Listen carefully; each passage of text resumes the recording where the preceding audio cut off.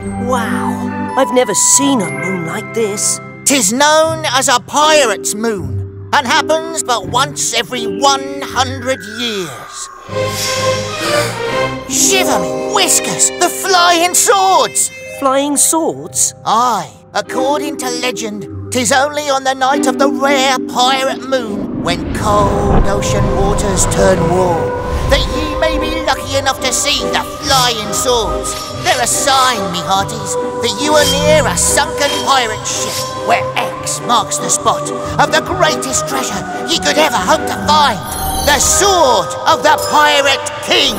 But any pirate who hopes to take it as his own must be brave indeed, because the sword of the Pirate King is guarded by 3 magical flying swords. Me granddad always wanted to find that treasure. Alas, he never had the chance. But now I do! Are we going to look for the Pirate King's sword, matey? Not we, Peso. 'Tis a mission I need to go on alone, for the honour of me granddad, Calico Jack. I understand. Good luck, Kwazii. We'll follow your progress from the Octopod.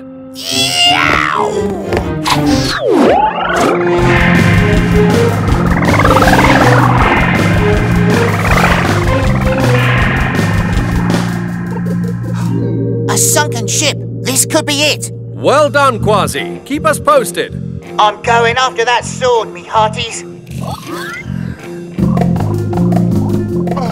These freezing waters are shivering me whiskers. What a glorious ship. The Pirate King! The sword is as good as mine. Strange, the water just got warmer. This is definitely it.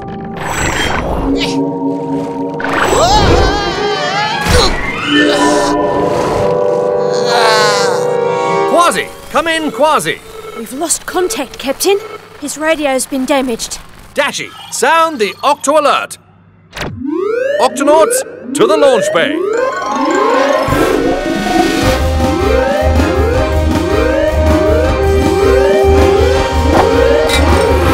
Octonauts, we've lost radio contact with Kwazii. He may be hurt or in trouble. Dashi, keep trying to radio him. Peso, into the guppy with me. Tweak, open the octo hatch. Got it, Cap!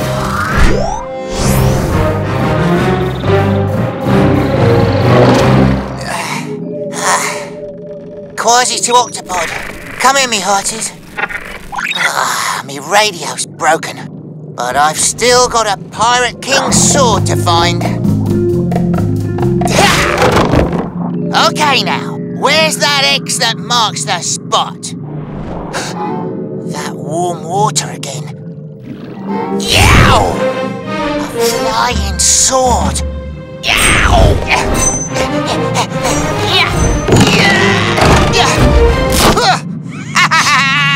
No telling where more of these magical flying swords might be lurking.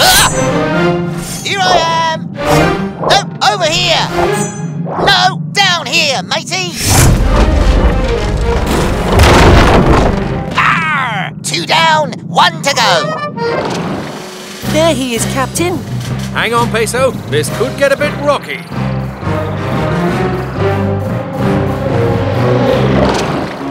Something tells me that the X that marks the spot is right behind this. Aha! The last one. Stand aside, ya scurvy sword.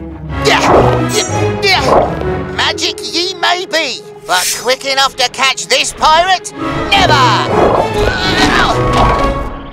Captain, I've lost sight of him. Looks like he's inside the kelp forest. Kwazii! Look! Kwazii? It's not Kwazii. We've been chasing a figurehead. One that could only have come off a pirate ship. But then, where's Kwazii? Ha ha! Outran him! So, it's a duel you're wanting, is it? Then it's a duel ye shall have! Hey,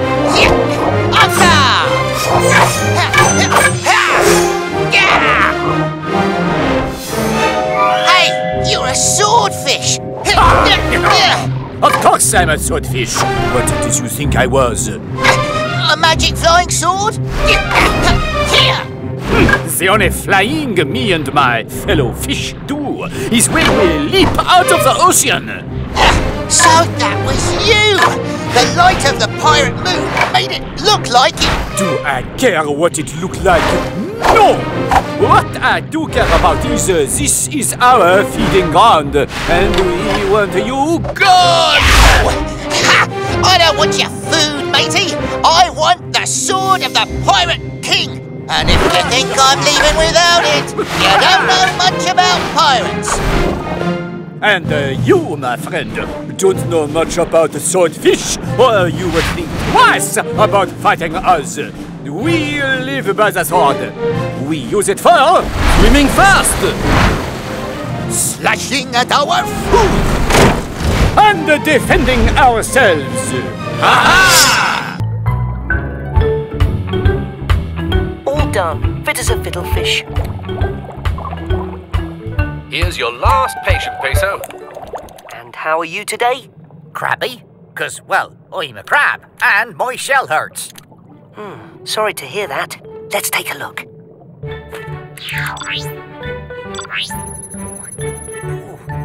Now, don't be nervous. This X-ray viewer just lets me see inside your shell.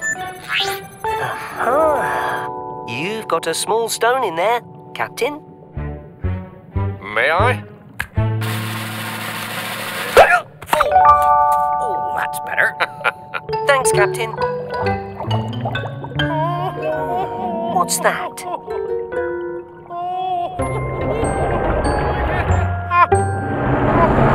A young sperm whale, and he looks like he needs help. Hello? Are you all right? My name is... Oh, no, don't hurt me. Don't be scared. I'm here to help. Oh, get away. But I... Show your teeth and do your worst. We're not afraid of a little whale like you. Sperm whales, we are not here to fight. We are the Octonauts. Captain, it looks like we're outnumbered. Maybe not. Octonauts to the HQ.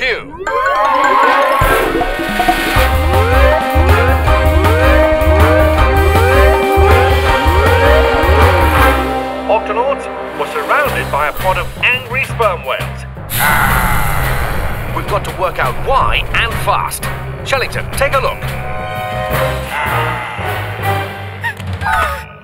Jumping jellyfish. They're humongous beasts with humongous teeth. Sperm whales don't bite or use their teeth to eat. They sometimes show them to protect their young, but only when they think they're in danger.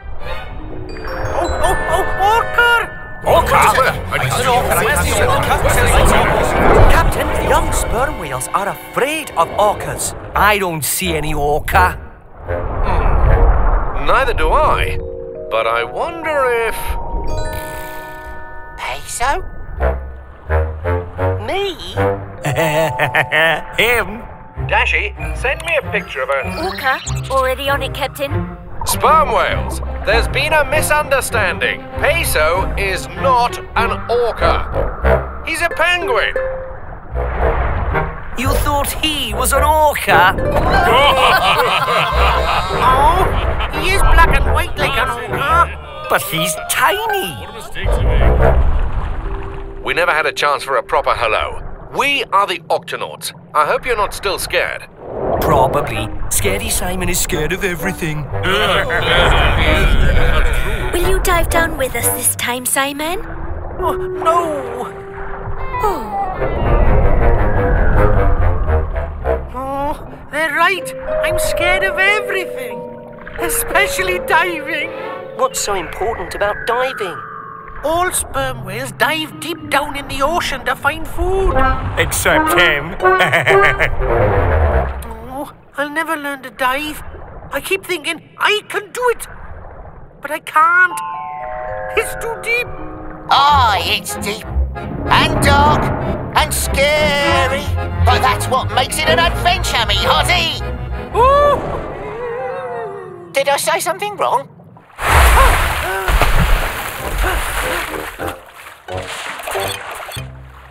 You know, I happen to know someone who's a champion diver. You do? Who? Peso. Penguins have to learn to dive too. But when I was little, I was scared to dive, just like you. Oh, you really think you could teach me? I don't see why not, unless you still think I'm an orca. No. This shouldn't take long, Captain.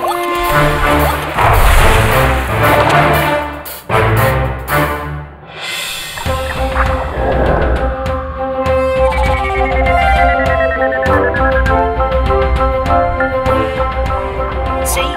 It's not so bad. Just a little deeper and we'll find the rest of your pod. I can do it. I can do it. I can't do it.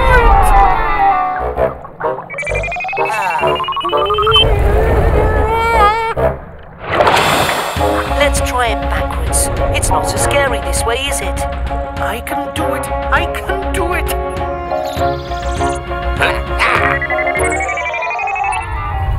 I can't do it. This may take a little longer than I thought. Kwazii and I'll head back to the Octopod. Radio us when you need a lift home. Good luck, matey. Simon, I've just remembered something. When I was learning to dive, there was a little trick that helped me not be afraid. Oh, what was it? Right before the dive, I would take a deep breath and then close my eyes tight.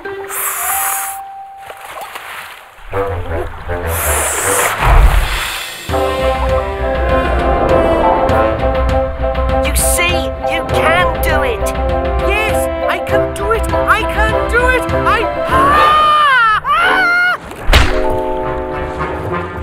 Excuse me, Mr. Clam. Would you mind opening your mouth?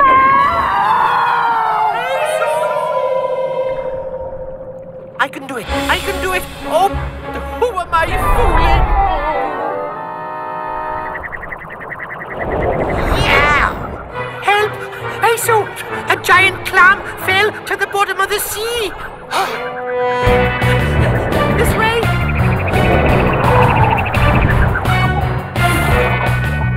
Simon, will you dive down to help us? I'm sorry. I want to help Peso, but I just can't do it. It's all right. We'll find him. Peso's medical bag.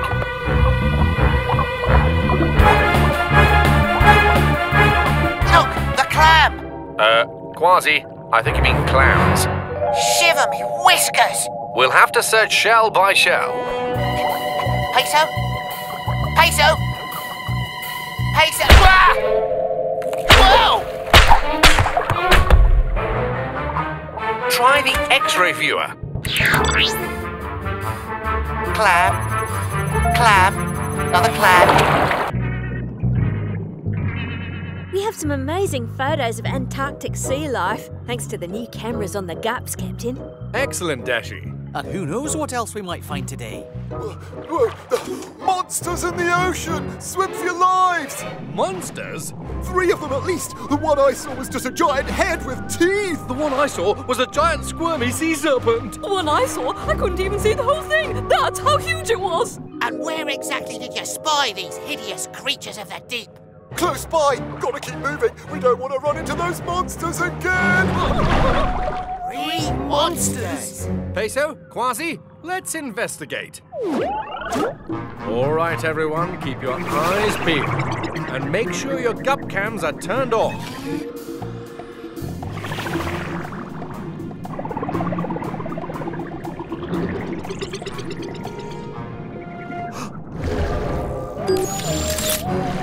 I just saw what appears to be a big-headed monster, exactly like the one described by the first dolphin.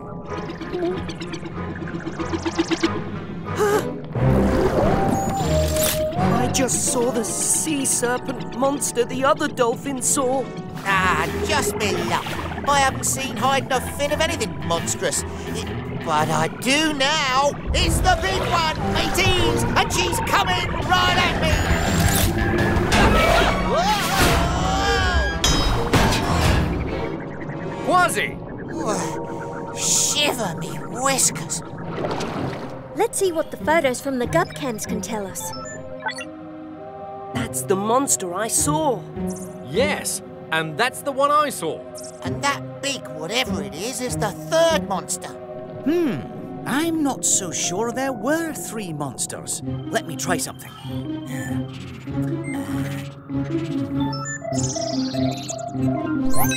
It's a crocodile. It's a saltwater crocodile, the world's largest crocodile. It's as big as a bus. And it's a long way from home. Saltwater crocodiles normally live in places like Australia. That's over 1,000 miles away. It's not unusual for saltwater crocodiles to travel far out to sea looking for food, but I've never heard of one spotted in the Antarctic Ocean. Oh no, he must be lost. And freezing. Saltwater crocodiles are reptiles. They stay healthy by moving to different places when they need to warm up or cool down. If they get too hot, they move to a cooler place. And if they get too cold, they move to a warmer place. But here in the Antarctic, there's no place he can go to warm up. He won't be able to survive this extreme cold for long. Dashi, sound the Octo alert. Octonauts, to the launch bay.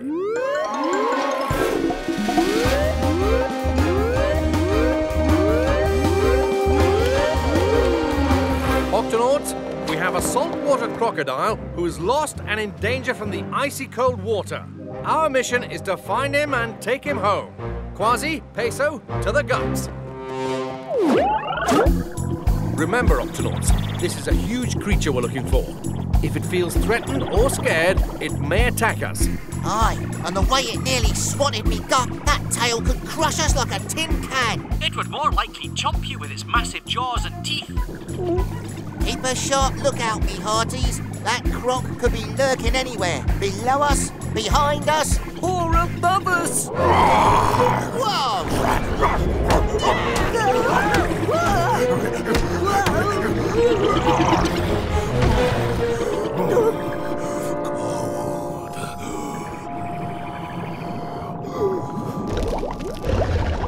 What happened? He might be injured. Let's take a closer look. He's not moving. He doesn't seem to be breathing. I've got to find out what's wrong. We'll back you up, Peso. Shellington, stand by to assist. He's got a heartbeat, but very soft and slow. Shellington, any idea what's going on with him? Yes, Captain. When saltwater crocodiles get very cold, their bodies can slow down and go into a kind of sleep where they don't need to eat or breathe air for a long time. So, he'll be fine. After he wakes up, he'll head home. The saltwater crocodile might not know his way home, Kwazii, and he may not be able to wake up at all because of the extreme cold. We need to get him back to the Octopod and warm him up. But he's too big to fit through the octa-hatch. I wasn't thinking of bringing him inside the Octopod. Octonauts, prepare to warm up a saltwater crocodile.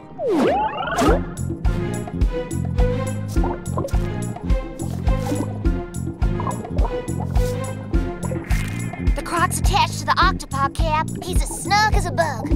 Really big bug. And this will tell us how he's doing. Good. Peso, stay with him. Everyone else, back to the ship. Dashi, raise the temperature of the Octopod as hot as you can get it. And set a course for the saltwater crocodile's home in Australia. Captain, it's working. The crocodile's body temperature is warming up. He's not the only one. It's as hot as the Amazon jungle in here. Ow! There's nothing more relaxing than a moonlight drive. Flying fish. So, you want to race, do ye? You're on!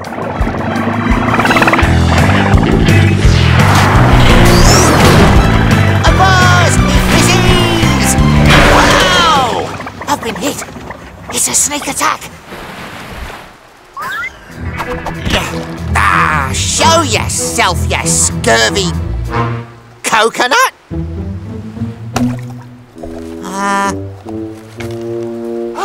Blubbering blowfish. It's the mark of me grandfather, Calico Jack.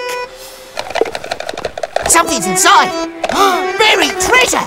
Let's crack it open and see what's inside.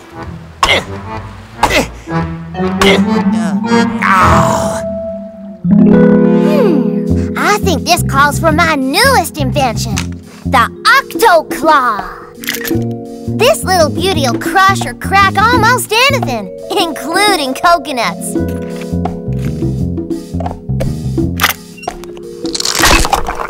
Yow! Now let's try it on Calico Jack's coconut.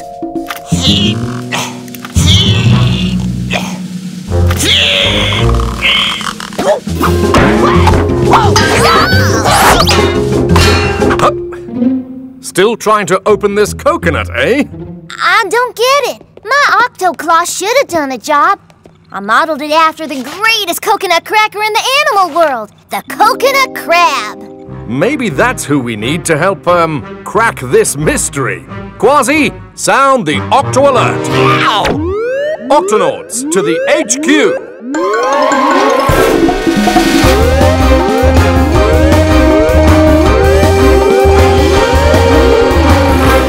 Octonauts, we need to find a way to open up Calico Jack's coconut.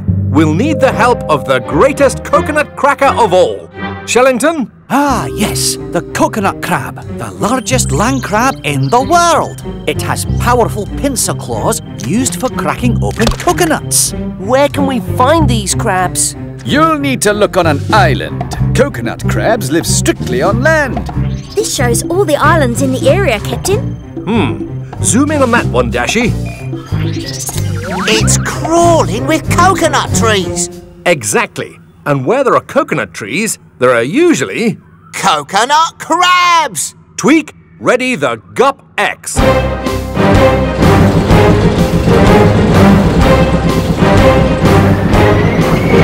Island straight ahead, Cap. Coconut crabs only come out at night. We don't want to scare them off. Tweak, activate stealth mode. You got it, Cap.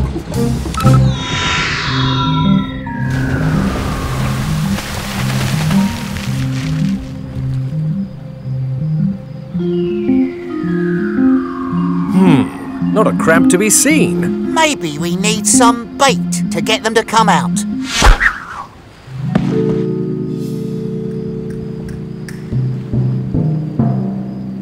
There!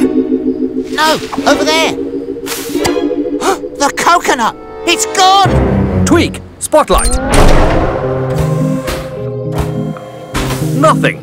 Let's take a closer look. Octonauts, let's search the area. I'll head right, Kwazii, you head left, and... I'll stay right here with the penguin. The name's Claude, but my friends call me the Claw, on account of the fact that I like to crack coconuts open with it. But I'm not a coconut. Ah, sorry. Don't worry, you're not very crackable.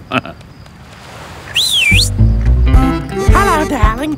But there's my wife, Claudette, but her friends call her... The Claw. These here are my sons, Clive, Clem and Clarence. But you can call us... The claws? Yeah, how did you guess? Yeah, how'd you guess? I want to thank yous all for finding this here coconut of ours. Rolled into the ocean days ago, and since we can't swim, we couldn't go after it. Now, if you don't mind, we'll be taking it on home where it belongs. Just drop anchor right there. That's my coconut. Now, hold on, son. This coconut's belonged to us for many years, so it stays with us. Yeah, it stays with us. But that very same coconut bears the mark of me grandfather, Calico Jack. You and Calico Jack are family? Well, now that you mention it, you do kind of look like him. Thanks. So maybe you'd like to tell me how you ended up with my grandfather's coconut. It was many years ago that Calico Jack washed up on the shores of this here very island. He was shipwrecked and hungry. We nursed him back to health with coconut milk, and in return, he told us rip-roaring tales of the open sea. When we woke, he was gone. No note, no nothing. Just this coconut, which we've been trying to crack open ever since. It's downright embarrassing. I mean, cracking coconuts is what we do. Yeah, it's what we do. Well, we couldn't crack it, and you couldn't crack it. Perhaps if we work together, we can all crack it. Then let's get cracking.